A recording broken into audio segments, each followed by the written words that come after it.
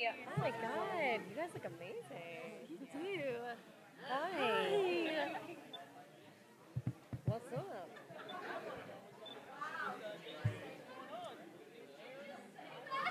I know, dark. It's dark. It's like dramatic. She's in a darker place. She's mourning.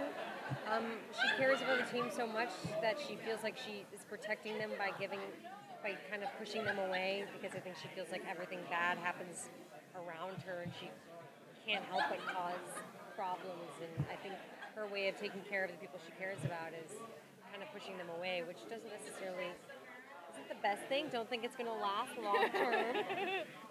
But we see a darker. She's really sad. She's really sad.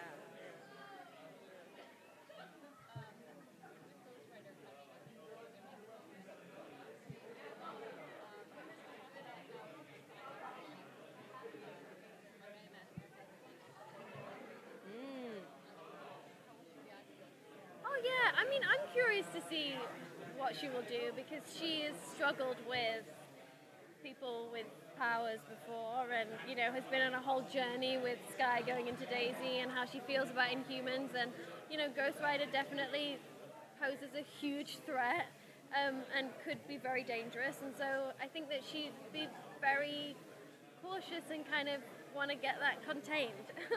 So yeah, I don't think she's not. It's going to probably. I want to see because all of the kind of crazy powers and it's all kind of been rooted in science and something that Simmons and Fitz and Simmons can always explain why it's happening. Right. So I'm curious to see how the writers are going to write it for your character to explain how he could possibly have his skull be lit on fire and then be fine. So I'm curious to see where they go with that. Right, yeah. Yeah. Was this for us?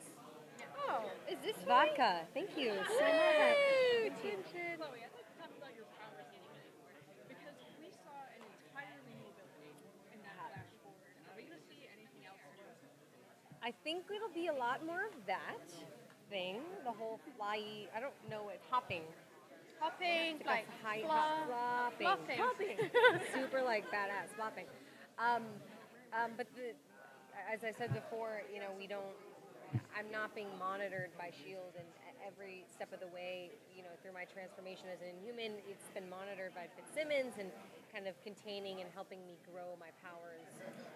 And so I think you'll see the repercussions of her kind of using these new powers and abusing them in a way, and kind of abusing her body. And so physically she's in not great shape when we first see her in the first episode. She's not going to be doing well because she's not with Simmons. Yeah.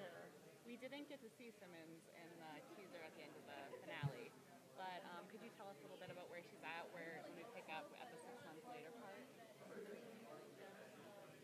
I don't think I can. I mean, the teaser at the end, we saw Radcliffe, you know, potentially talking to a life model decoy. So that's something that, you know, she would be very interested in, and it's kind of in hers and Fitz's realm. And so that's going to play a part in this season for her. Yeah. Well played. Didn't say anything.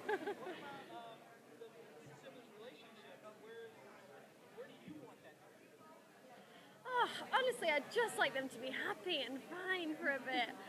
But we'll see. I mean, this is the first time they've been in a relationship romantically, and they've been on holiday together, and with everything that's happened, you know, in the finale of the episode, they finally got together and then just everything went down.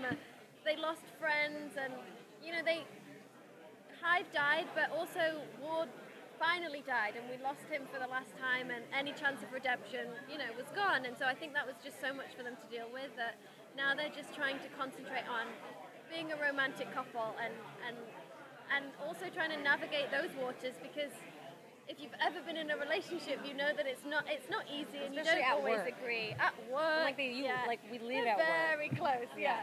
So it's a kind of a fun dynamic we're going to get to see. I would really like you them to know, have how that twins. happens.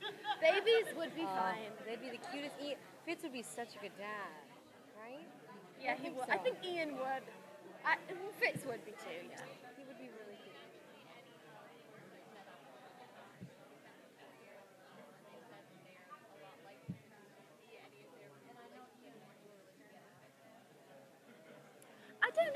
relationship, because I mean, Maurissa and Jed have the best relationship ever. So I think that, like, a lot, I mean, I think their friendship is yeah, similar. you see a lot of their personalities in them for sure, and their little isms and kind of how they play off each other. I think they definitely put that in the writing for Fitzsimmons. They're a lot more solid than Fitzsimmons in terms of like knowing what they want, but definitely the bond is the same. And I mean, I think we all get so much inspiration from Maurissa and Jed on a very personal level, and then on a professional level. They're just wonderful and so creative and like financially minded to be able to run a show, but then so personable and, you know, care about all of us, and are just the best people to work for. They really are, and their writing is so easy. You know, it's I can always tell when something was written by them in particular, because they just know our dialogue so much, and you learn it like that. Yeah, their personalities are really in there, and they know.